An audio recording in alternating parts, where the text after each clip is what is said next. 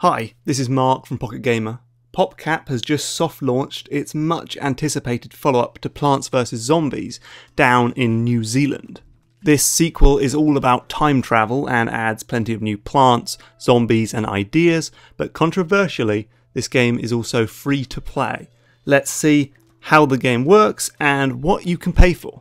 So the basics are the same. In each level you plant sunflowers to collect sunlight, use that sunlight to plant plants, and then use those plants to kill zombies.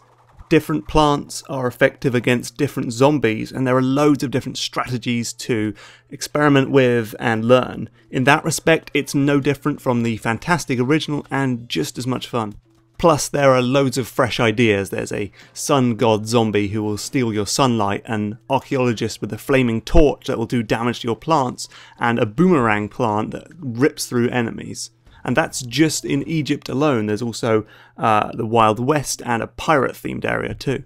But here's where things change. There are a few items you can use to get a distinct edge over the zombies, and yes, you can pay real money for them. Plant food turns one zombie into a super-powered weapon of mass destruction for a few nanoseconds. A pea shooter suddenly becomes a machine gun, a cabbage chucker becomes a missile launcher, a sunflower turns into a photosynthesis super factory. You also get power-ups. One lets you pinch the head off zombies, another lets you flick them away, and one electrocutes those undead invaders. They're all super powerful and make light work of your foes. You can pay for these with in-game cash, but once your funds run out, you're encouraged to use in-app purchases to top up your coffers.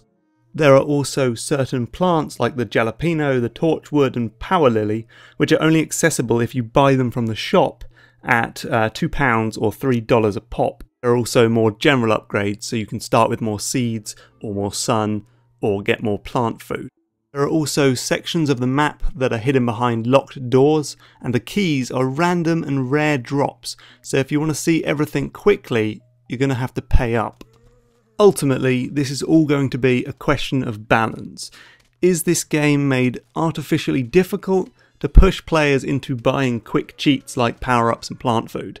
Or will the average gamer be able to get through without spending a penny? We'll have to play more and see. Plants vs Zombies 2 will go global later this summer. Everything we've mentioned in this video is subject to change before then. We'll let you know when it's out at pocketgamer.co.uk.